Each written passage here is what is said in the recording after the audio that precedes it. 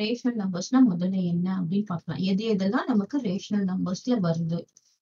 Okay, நம்ம 8th ஸ்டாண்டர்டுக்கு எந்த லெவல்ல இருக்கு அப்படின்னு பார்க்கலாம். இது பாத்தீங்கன்னா 9th 10th ஆகும்போது கொஞ்சம் கொஞ்சம் நம்மளுக்கு கூட கூட வரும். இப்போ இந்த டயக்ராமே சொல்லுது ரேஷனல் நம்பர்ஸ்க்கு உள்ள என்னென்னலாம் வரப்போகுது அப்படின்னு பார்த்தோம்னா, first natural numbers. Natural numbers எல்லாமே வரும். நேச்சுரல் நம்பர் ஸ்டார்ட்ஸ் வித் என்னது 1 2 3. அதுல வந்து whole numbers. So 1 2 3 etcetera. Next whole numbers. Whole numbers என்னது? இன்க்ளூடிங் 0. ஸோ 0 1 2 3 எக்ஸெட்ரா இது எல்லாமே வரும். அதுக்கப்புறம் இண்டிஜர்ஸ் பாத்தீங்கன்னா, இண்டிஜர்ஸ்ல 2 இண்டிஜர்ஸ் இருக்கு. என்னது? Positive integers, negative integers. Positive integers இருக்கு, நெகட்டிவ் இண்டிஜர்ஸ். நெகட்டிவ்க்கு நம்ம டபிள்யூ மைனஸ் டபிள்யூ போடுறோம். நான் உங்களுக்கு நெகட்டிவ்னு எழுதுறேன். நெகட்டிவ். அப்புறம் என்ன இருக்கு? பாசிட்டிவ் இண்டிஜர்ஸ் இருக்கு. நெகட்டிவ் இண்டிஜர்ஸ்னா என்னது? மைனஸ்ல -3, -75, -100. ஜீரோக்குலாம் வந்து ஜீரோக்கு no positive no negative. Positive integers என்னது? 3 75 100. இதெல்லாம் வந்து பாசிட்டிவ் இண்டிஜர் எது வேணா இருக்கலாம். நெக்ஸ்ட் வேற என்ன இருக்கும்? ஃபிராக்ஷன்ஸ். ஃபிராக்ஷன்ஸ். சோ இந்த ஃபிராக்ஷன்ஸ் நம்ம இப்போ ஃபிராக்ஷன்ஸ் ஆர் இன்க்ளூடட் அப்படின்னு சொல்லி பார்ப்போம். இந்த ஃபிராக்ஷன்ஸ் வந்து இன்னும் கொஞ்சம் ஹையரான கிளாஸ் 9th நம்ம படிப்போம். ஃபிராக்ஷன்ஸ்ல எது பாத்தீங்கன்னா ப்ராப்பர் ஃபிராக்ஷன். ப்ராப்பர் ஃபிராக்ஷனும் இருக்கு, இம்ப்ராப்பர் ஃபிராக்ஷனும் இருக்கு, அப்புறம் மிக்ஸ்டு ஃபிராக்ஷனும் இருக்கு.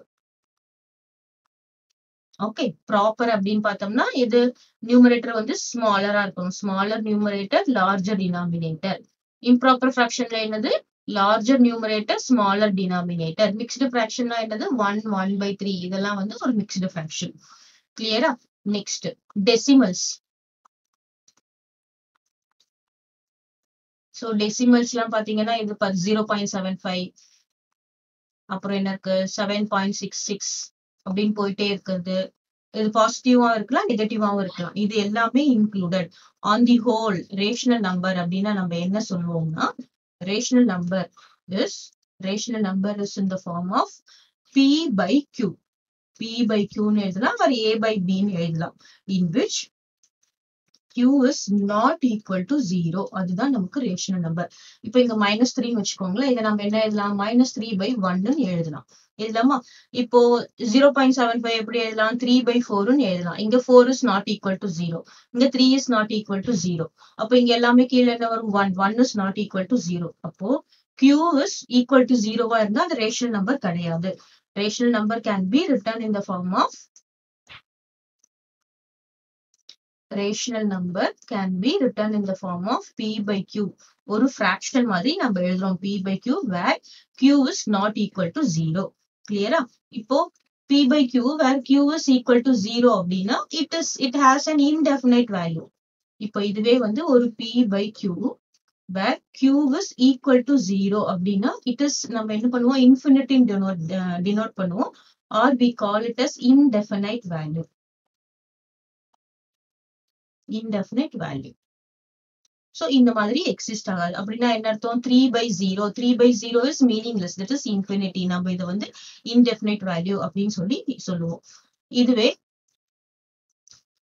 P/Q format. P/Q ஃபார்மேட்னா என்ன? நீங்க பயந்துக்க வேண்டாம். That is 4/5. 4/5னா P/Q format. இப்போ 5 is not equal to 0. இப்போ அதுவே இந்த Q வந்து 0வா இருந்தது, அதாவது 3/0வா இருந்ததுன்னா it is an infinity.